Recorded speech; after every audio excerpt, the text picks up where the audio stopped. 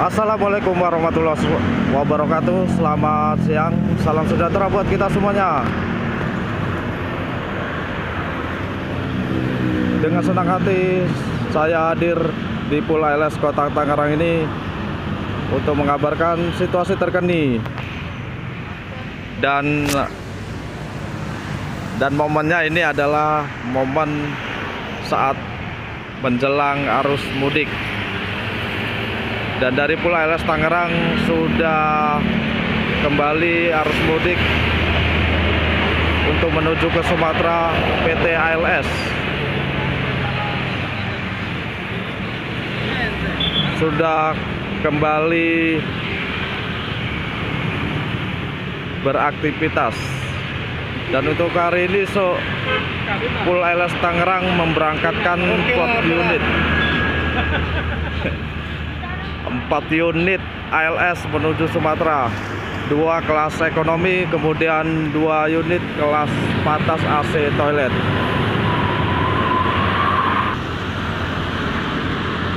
Dari Pulau ALS Kota Tangerang, Wahyudi 3D hadir.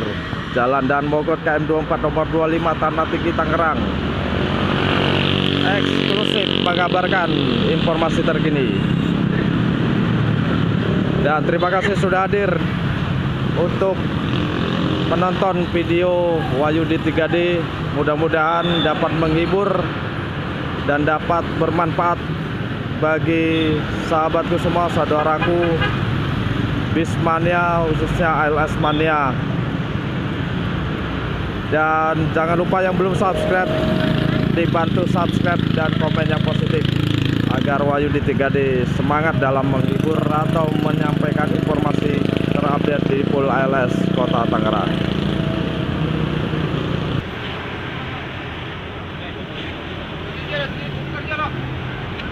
Dan kita tampak ya seperti ini situasi terkini di sore hari pukul 15 waktu Indonesia Barat, hari Rabu tanggal 20 April 2022, dan sudah terpantau full di garasi untuk armada yang tiba di atau terparkir. Kita nanti cek ya nopin berapa aja. Seperti kita ketahui ini di sini awal 243 ini akan diberangkatkan nanti pada pukul 17 waktu Indonesia Barat. Ini kelasnya AC toilet.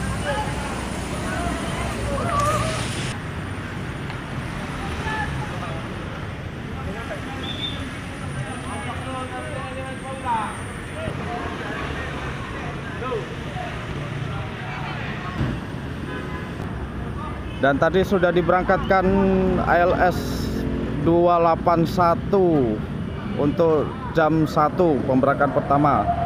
Kemudian disusul berikutnya jam 3 ALS Nopin 193 di kelas ekonomi via Toba. Dan kemudian ini adalah yang ketiga 243 lintas Toba. Dan besok ya ini kemungkinan yang berangkat 151, kemudian 010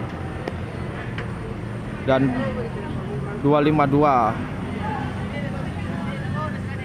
Kita geser dulu ya di sini.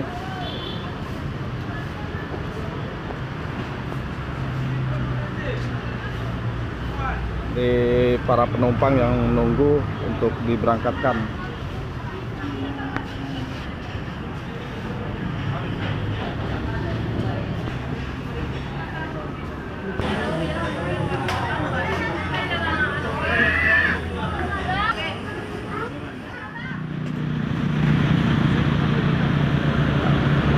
Pulau ALS Kota Tangerang sekarang sudah padat, armada bus sudah masuk di Pulau Tangerang, dan ini tampak sangat padat sekali ya.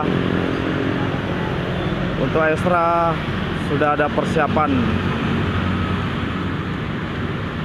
Dan kemudian ini untuk hari ini akan diberangkatkan 4 unit dari Pulau ALS Kota Tangerang, 2 ekonomi, 2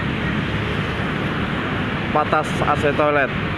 Dan ini 193 ini adalah trip yang kedua setelah tadi 281 Patas diberangkatkan, dan 193 bus yang kedua yang akan diberangkatkan menuju Sumatera via Toba. Kita doakan bersama, bismillahirrahmanirrahim. ALS 193 akan diberangkatkan menuju Sumatera via lintas Toba. Semoga perjalanan lancar, selamat sampai tujuan. Ayo Nggk, sampai ketemu lagi ya. Lancar-lancar terus.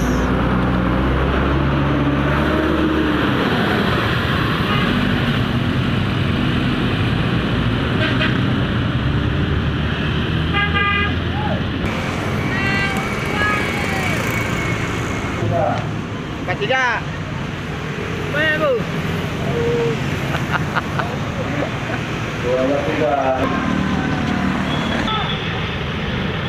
193 berangkat menuju Sumatera, kemudian disiapkan kembali untuk armada yang ketiga, ALS 243 Patas AC toilet.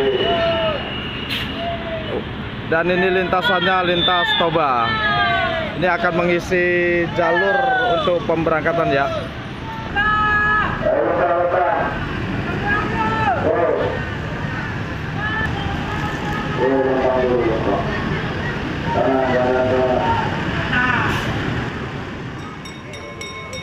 Ayo kita absen dulu ya. Kita keliling dulu naupin berapa aja yang perpal di sini di Garasi Tangerang. Untuk yang pertama ini ALS 66 ekonomi Sibolga 66. Kemudian di sana ada 204 dan 050. 350 lama, livery lama, Patas Malang. Kemudian 204 Medan Surabaya Jember.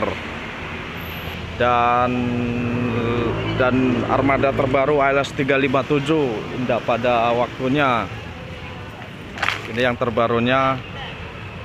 Yang lamanya nomor 027. Ini Patas Tangerang. Dan di sini Nopin dan 110 yang terbaru. 110. Kemudian ini 214.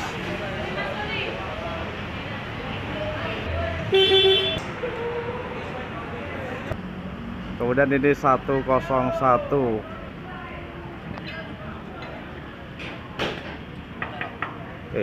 Ada Bang Nasir ini. 101 sama Bang Hamid ini.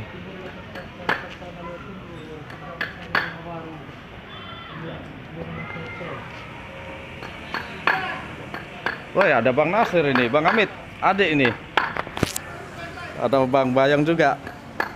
Bang Bayong, apa kabar? Sehat? Bang Nasir gimana? Sehat Bang Nasir? Alhamdulillah sehat Bang. Alhamdulillah. Ikut mana? Apa Nopin berapa sekarang?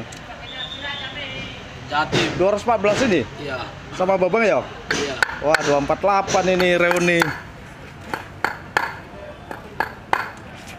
Pejuang mahar ada di 214 sekarang. Bang Bayong sama Bang Nasir. Nah, ini Nopin, ini armada terbaru Bang Nasir. Mantan 248 pejuang mahar. Jember sekarang. Barang bawahnya mau diisi baju.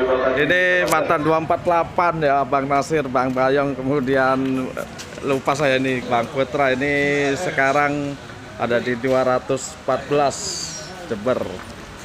Pemandangan indah. Untuk trip belum ada ya, cuman ini dipersiapkan aja di sini untuk ngisi ekstra. Oke, dan di sebelahnya sana 252 dan 010, kemudian 151. Oke, kita tinggal dulu ya untuk saat ini. Nanti kita report kembali situasi terkini di Pool ALS Kota Tangerang. Pada Nasir, makasih ya. Mudah-mudahan cepat berangkat.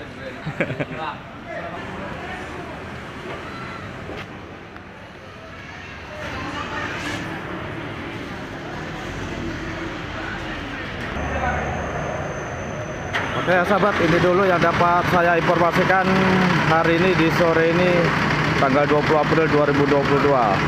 Nanti kita lanjut lagi informasi terbaru lagi. Ikuti terus channel Wahyu di 3D ya untuk informasikan seputar Pola LS Kota Tangerang menghadapi arus mudik lebaran di tahun 2022 ini. Saya sudahi dulu. Jika ada salah kata mohon maaf yang sebesar-besarnya. Jika kalian suka dengan video saya, silahkan like dan komen yang positif. Dari Pool LS Kota Tangerang, Kota Ahlakul Karimah, wabillahi taufiq wal hidayah. Wassalamualaikum warahmatullahi wabarakatuh.